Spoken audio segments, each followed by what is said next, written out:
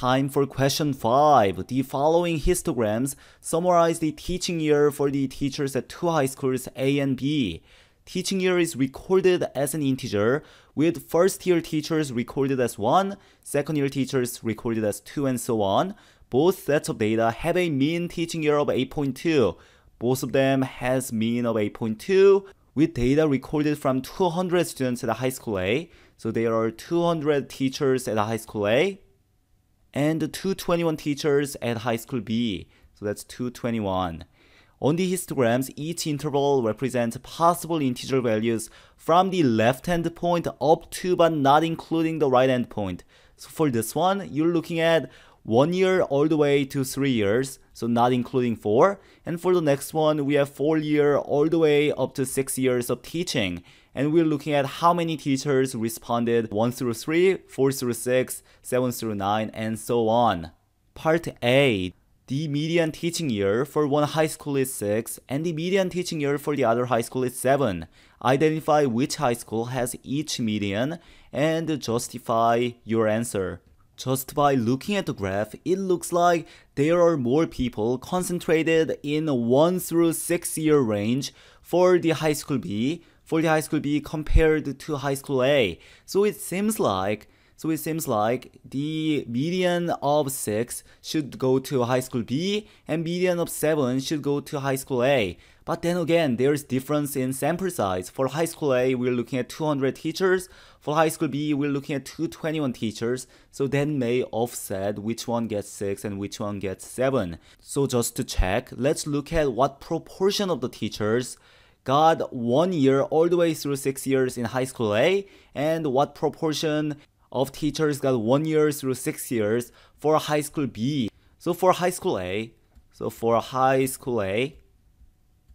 the number of teachers that got 1 year all the way to 6 years, is around, that looks like 46, and this one looks like 48. So the number of teachers that got 1 through 6 years of teaching is 46 plus 48, or 94. For high school B, that number is around 79 plus 34, which is 113. So 79 plus 34, or 113. For high school A, we have how many teachers? We have 200 teachers. So we want to look at around the hundredths value. And for high school B, we have 221 teachers. So we're looking at around 100.5 value.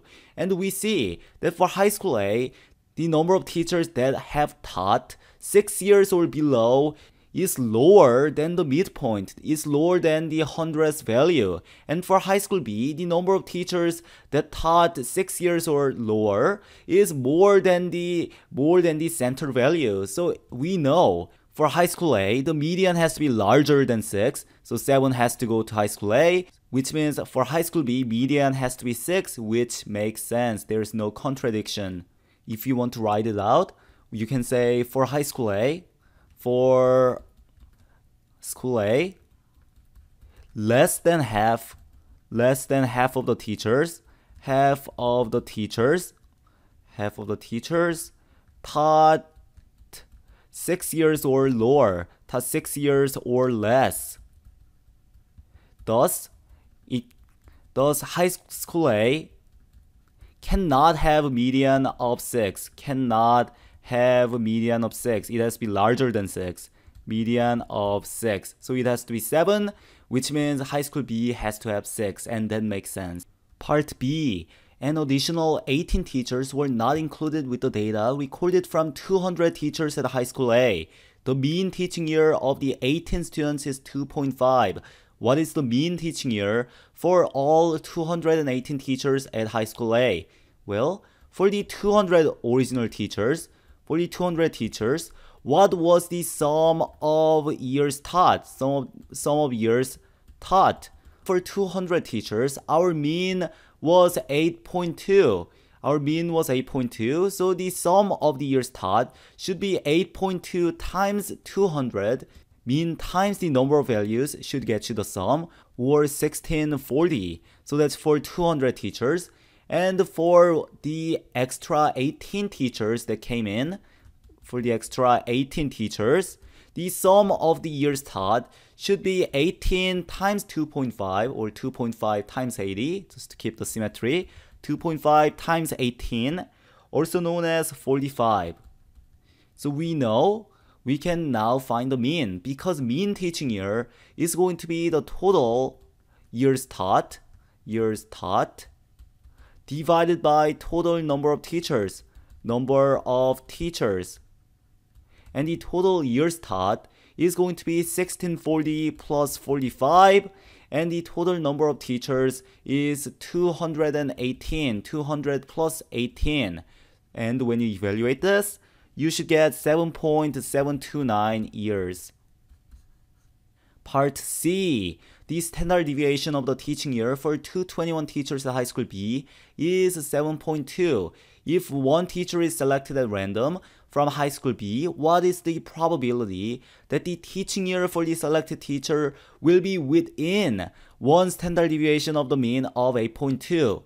If you use empirical rule and say 68%, that's wrong, because empirical rule only applies for normal distribution. In our case, we have a pretty skewed distribution, so you have to use the histogram. And we want to be within one standard deviation of 8.2, and standard deviation is 7.2. So we want to be in between 8.2 minus 7.2 and 8.2 plus 7.2. So we want to be in between 1 and 15.4, which means we want our teaching year, since it can only be integer, to be in between 1 and 15.4. So inclusive, or between 1 and 15. So we want to find the proportion of teachers whose years taught is between 1 and 15 inclusive. And let's go to High School B. And we want to go from 1 year all the way to 15 years. So 1 year all the way to 15 years, which is right here. So let's find the numbers. We have 79, 34. This looks like 28. This looks like 29. And this looks like 19.